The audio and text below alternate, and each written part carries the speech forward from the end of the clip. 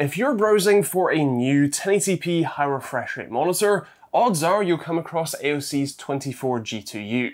It's easily one of, if not the best, 1080p high refresh rate monitor you can buy, not only from a budget perspective, but also its outright performance. But more recently, if you're searching on places like Amazon, you might notice a 24-inch curved 165Hz option with a very similar name.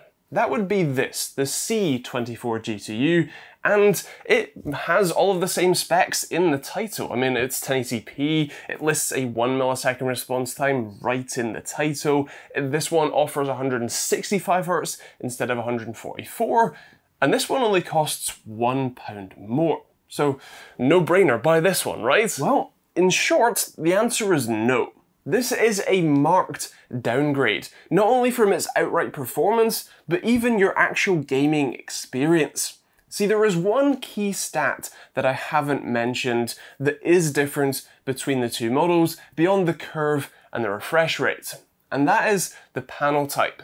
See, the original 24G2U is an IPS panel, but this one, it's a VA or vertical alignment panel.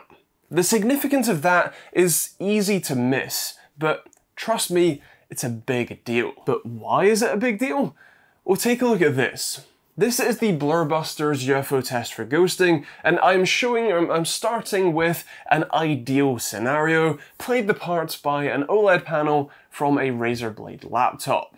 As you can see, each of the UFOs are nice and crisp in their definition, they're quite easy to see, and there is no leading or trailing edge ghosting at all. Now, take a look at the results from the C24G2U. Yeah, that's a lot of ghosting.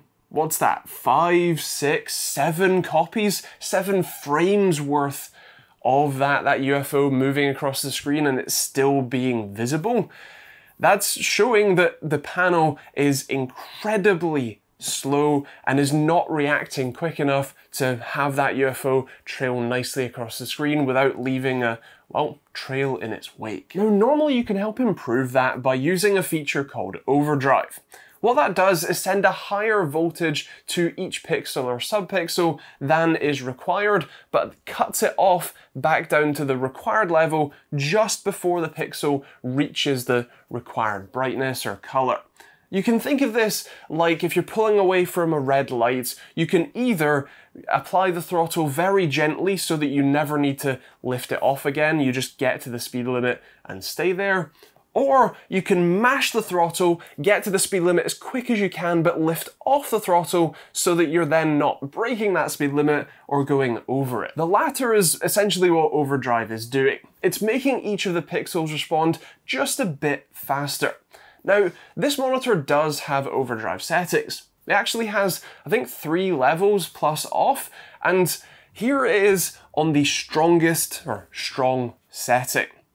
That's not that much better. It does cut a couple of frames worth of ghosting, which, don't get me wrong, is very needed on this monitor, but it's still nowhere near as crisp and as fast as it could or should be. But I'm here using a 1000 FPS camera to show you this ghosting. Can you actually notice it in game?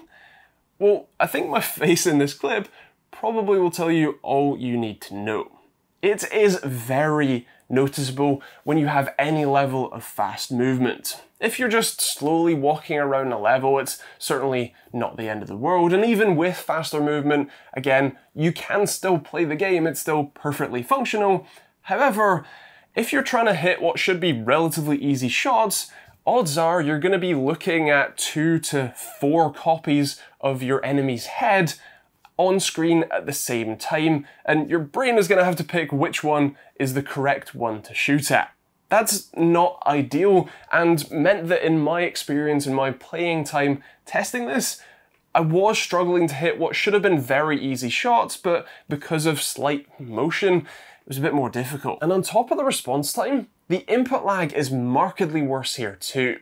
Testing with my time sleuth, it reported just shy of 5 milliseconds of input lag at the top of the display.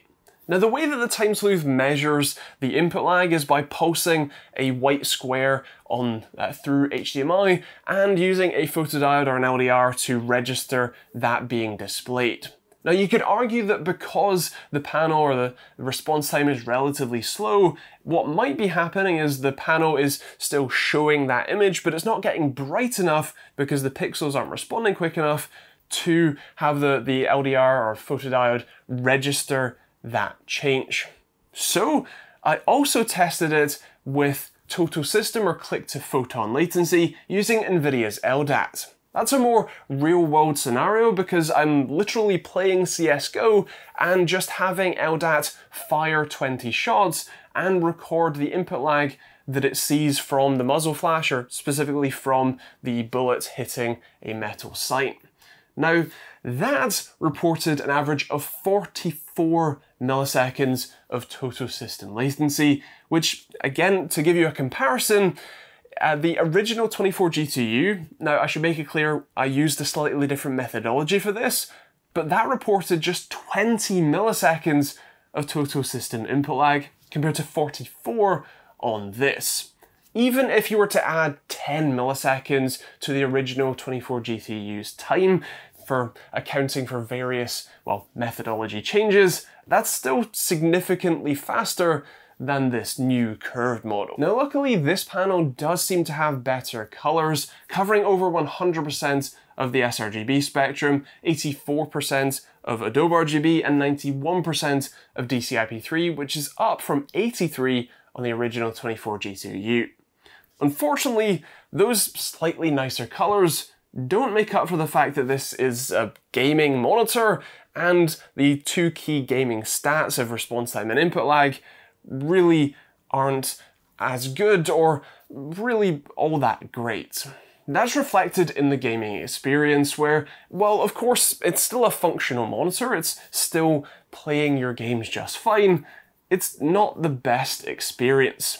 Because of the pretty severe amount of ghosting in slow or fast moving areas, even though this is a 165Hz monitor, it honestly felt more like I was playing at 60 because of how slow it was to respond. I'm sure that in the right games it could be okay, but I honestly don't want to make excuses for this, knowing that you could buy the 24G2U instead, and that's a much better experience. Now the rest of this monitor is fine. Its stand has all of the adjustment you would expect, including tilt, swivel, and height adjust, although the base is quite light, which means that when you go to swivel it, the base often moves, but it's not a big deal. The rear, or the styling wise, looks pretty good. It has some nice red accents along the bottom, which I know aren't everyone's cup of tea, and the same for the back as well. And there's no annoying RGB lighting here to be found, which I'm actually quite pleased about. And as for the I/O, it's reasonably fine. You have two HDMI ports, a DisplayPort, and a VGA, as well as a, I think, 3 or 4 port USB 3 hub with one permanent charging port as well. So to recap, for your £1 extra, you get an arguably worse monitor, both from your gaming experience and from an outright stats and performance figures perspective, specifically with that input lag and response time. Sure, you technically get a 165Hz monitor instead of a 144Hz one, but because of that slow response time, you're not going to notice or see any benefit from that higher refresh rates. So please, if you're going to buy a new 1080p high refresh rate monitor, make sure that you buy the standard IPS 24G2U and not this curved VA one. Now with that said, those are my thoughts, but I would love to hear yours in the comments down below. What do you think of the C24G2U? Is this a monitor you would prefer over the standard one, or would you prefer the standard one instead?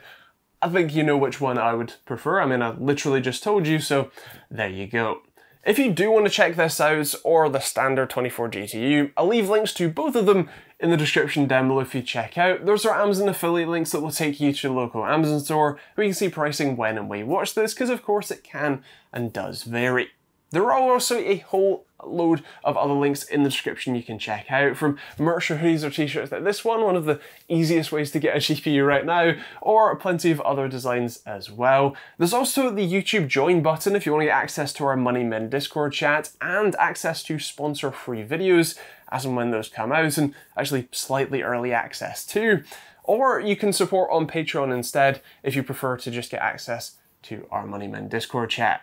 There's also a whole load of other links to places like Overclocked UK if you're buying from there. There are VPN options, Hubble Bundle, and Streamlabs OBS, so feel free to check it all out. And check out my original 24G2U review on the end cards so you can see why I much highly recommend that one over this. Otherwise, that's pretty much it from me. If you have any questions, feel free to leave those in the comments down below. Thanks for watching, and we'll see you on the next video.